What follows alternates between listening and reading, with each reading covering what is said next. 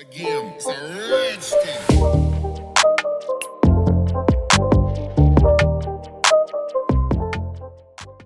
What is going on, guys? Welcome back. In today's video, we're going to build a very simple beginner project in the field of data visualization. And this is going to be a simple calorie counter in Python. So we can get right into it. The basic idea is that we're going to set a couple of goals, like a calorie goal, a protein goal, a carbs goal, a fat goal for the day. And then we're going to be able to add food that we eat in a certain day. And we're going to see then, using data visualization, how much we have to eat in order to reach our goal. Let's say we want to gain mass, so we have to eat a minimum of calories, a minimum of proteins, and so on. Or you want to lose weight, then you should not go above a maximum, for example. And for this, we're going to use two libraries of the data science stack, so two commonly used libraries in data science, and those are NumPy and Matplotlib. If you don't have them installed already, you're going to have to install them via the command line, so you have to open up CMD on Windows or the terminal on Linux and Mac, and you have to type pip install NumPy and also pip install Matplotlib, like that. Those are the two libraries we're going to need. And to import them, we're going to say import numpy snp. This is just an alias. And import matplotlib.pyplot.splt. This is going to be for the actual visualization part. And most of the stuff here is going to be just basic Python. So we're going to have a simple data class that is going to be the food. Now, data class, because we don't need any functionality, we just need to have the individual fields. For that, we need to import data classes. So we're going to say from data class. Data classes import data class. Let me just turn off the auto completion. And then we're going to create a class called food, and this food is going to have the field name. This is just going to be an identifier here, or just a label. And we're going to have calories, which is going to be an integer. We're going to have protein, going to be an integer. We're going to have fat. It's going to be an integer, and we're going to have carbs. Now, of course, you can also make those floats if you want to. Carbs, there you go. And then we're going to set some goals here. Like, those are going to be, we could make them constant, so let's write them in uppercase.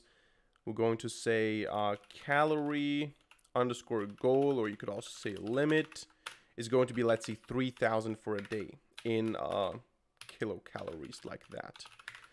Then we're going to have protein goal, and this is going to be, I don't know, 180 grams. If you're 90 kilos, this is twice your weight. So this is in grams. Then we have, let's say, fat goal of 80 grams.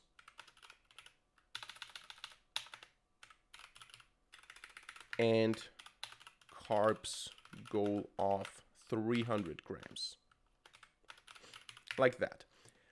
So this is the goal, or those are the goals, and this is the data class that we're going to use in order to add food. And of course, we need a list with what kind of food we ate today.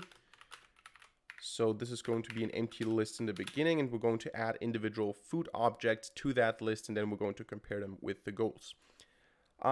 For that, the first thing we want to do is we want to have a menu. Now, a menu, we have done this in a lot of videos already, is basically just something that runs until we say quit. So we're going to say done equals false.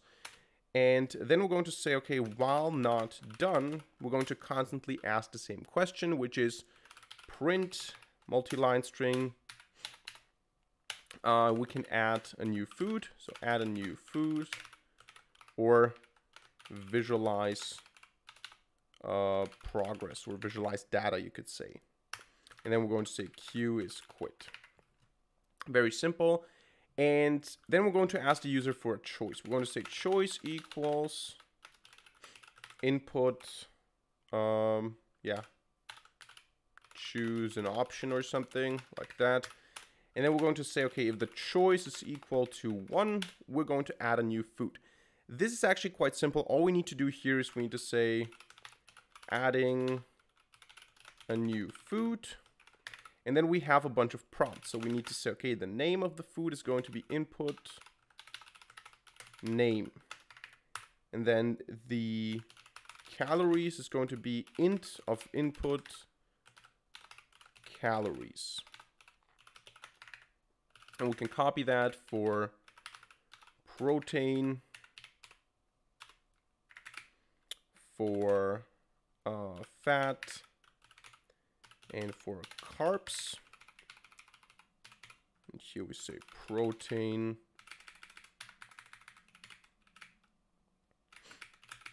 Maybe proteins, fats, and carbs, like plural. Fats, carbs, like that. And once we have that, essentially you create a new food by saying food equals food. Name, calories, proteins, fats, carbs. What's the problem here? Unexpected argument. Did I forget something? Ah, yeah, of course I forgot something. I need to add the data class decorator to this class. Otherwise, this doesn't work. So we have that now. And the second option, now we can also print now, successfully added, whatever. And then now we have the option 2. If the choice is equal to 2, we're going to visualize the data. And we're going to visualize the data with 4 graphs at the same time. So what we need to do first is we need to split Matplotlib into 4 subplots in the same figure. So we're going to say figure and axes is going to be PLT subplots 2, 2. So 2 times 2. Before that, though, so first of all, choice. Before that, we're going to calculate all of the sums. So we're going to say, okay, the calorie sum that we have consumed already is essentially the sum of food.calories for food in today. So today we add all the food we eat. Oh, by the way, we didn't do that. Today append food. We add all the food we eat to today, and then we can sum up all the calories, and we can do the same thing with protein sum, with fats sum, and with carbs sum. And here we just change this to protein, fats, carbs, or actually fat. There you go. So this is now the sum. This is what we compare with the goals. And in order to plot on the individual axes now and not in just one plot, we need to say axes and then 0, 0, which is top left. So the first one, think of it as a 2 by 2 square or matrix. And the first one, the upper left, is 0, 0. Here we're going to plot a pie chart. And the pie chart is essentially going to show us the macronutrients. So the distribution, you could say, of the macronutrients. We're going to add here the protein sum, the fats sum, and the carb sum. I think that's it. Yes, and the labels are going to be obviously proteins, fats, carbs, like that. And we're going to set the auto percent. So auto PCT is going to be percent 1.1 F percent. This is just formatting. And we can also say axis 0, 0, set the title. Actually, when we're working with axes, we need to say set. So set title, and this is going to be macronutrients distribution, you could say, or something like that. And we're going to do that for the other axes as well, but in the end we want to have a tight layout. So we're going to say figure tight layout, and then we want to say PLT show to see if it works. So already this should work to some degree. Let's just run this and see if we can already do some basic visualization here. Add a new food. Let's say this is, I don't know, test, and it's going to have 200 calories and 40 grams of protein, 20 grams of fat, and 100 carbs. Now visualize the progress, and we can see here that this is already working. So we have now fats, proteins, and carbs. How much does it make up of the nutrition? So this is one chart that already works, and now we're going to also add 3 more. Essentially axes. Now we want to do the top right, so 0, 1 essentially. And what we're going to do here is we're going to draw a bar chart, and we're going to compare the sum to the goal. So we're going to say, okay, bar, and the first one is going to be at the ticks 0, 1, and 2, and those are going to be our actual numbers. So this is going to be the protein sum, the fat sum, and the carb sum. And the important thing is that we set the width here because we want to have a second bar chart in the same graph.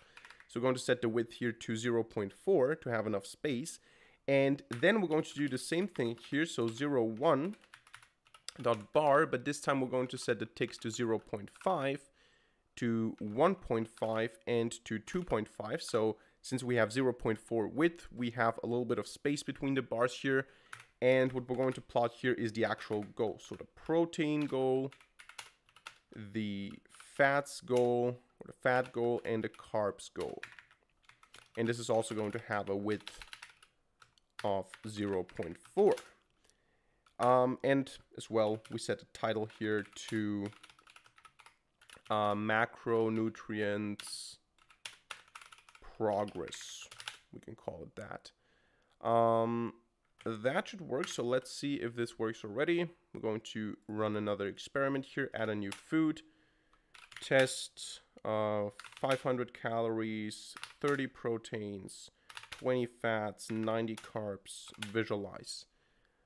And you can see here what this looks like now. We have this progress here. Those are the actual goals. Now we can also add a legend here. Sorry. But those are the actual goals, and the blue bars are essentially what we have eaten. Yeah, what we have actually consumed. So of course we can add labels here. Maybe we're going to do that later on, but for now we're just going to leave it like that.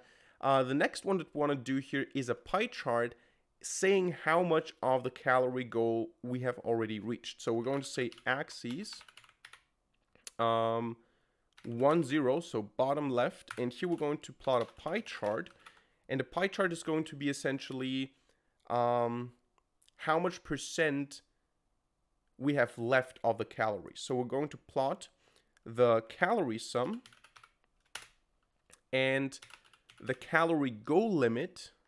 So actually the calorie goal limit minus the calorie sum, so that we have in total the calorie goal limit, and we see how much of this is already in our color that we have eaten.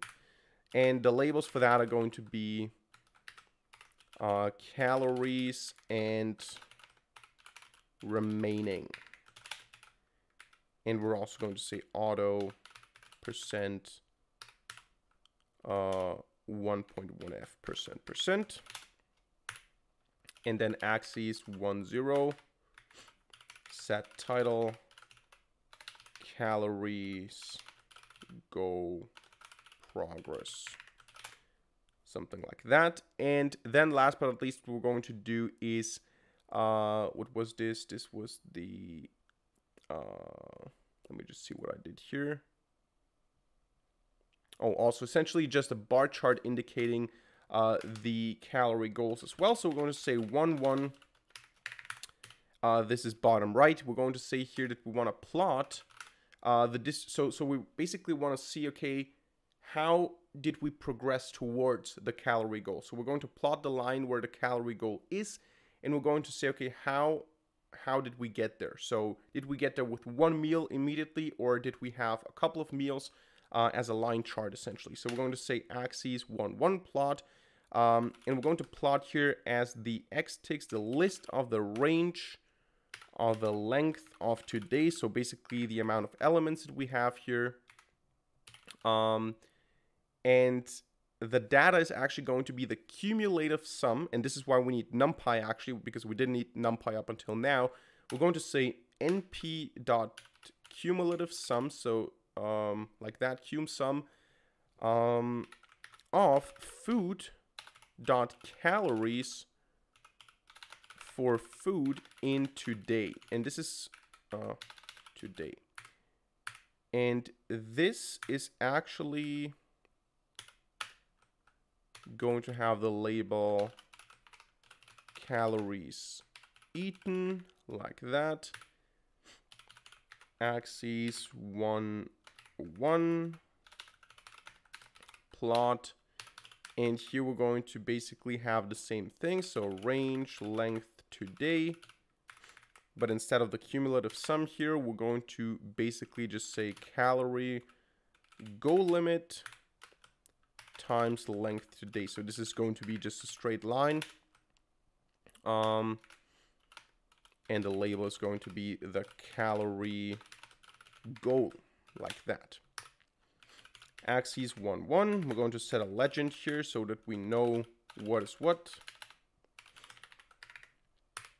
And we're going to set a title last but not least, which is going to be calories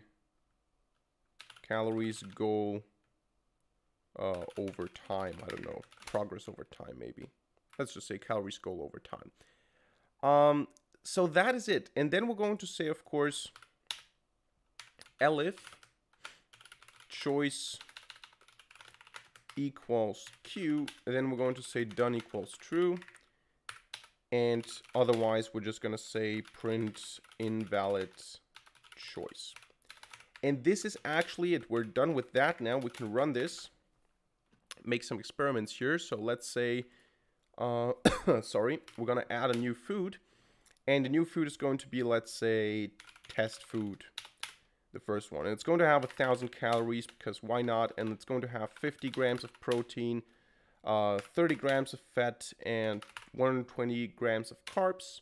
Just making up some numbers here, not realistic stuff.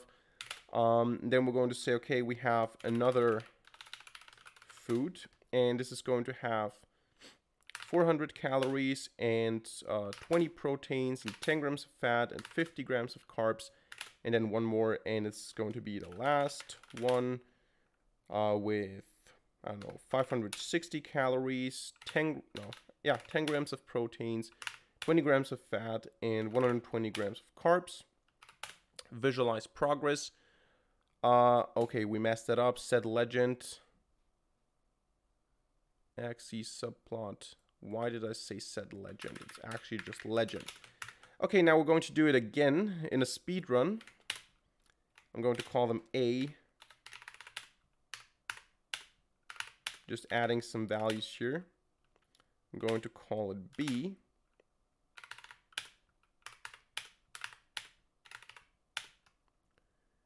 And one more, C.